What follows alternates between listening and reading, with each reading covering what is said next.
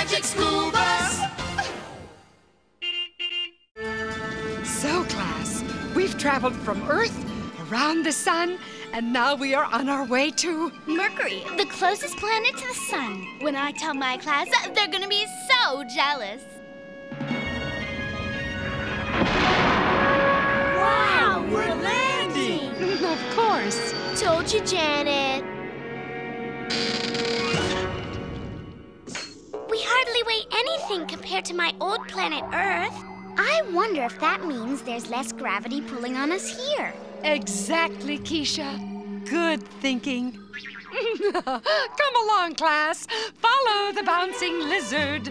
This way, please. Bet I can jump higher than you, Dorothy Ann. You're on! I won first place in my class jumping contest. Here's my blue ribbon to prove it.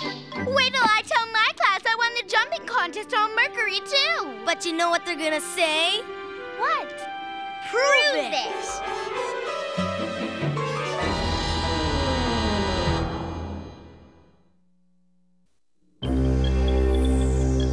How on earth? I mean, how am I gonna prove I was on Mercury?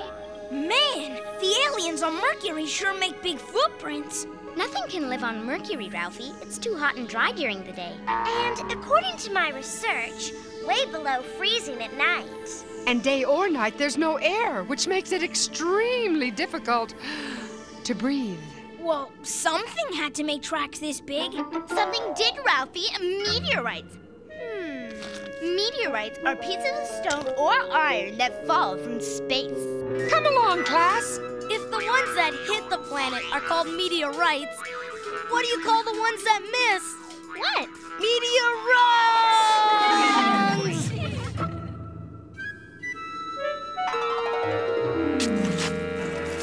Wow!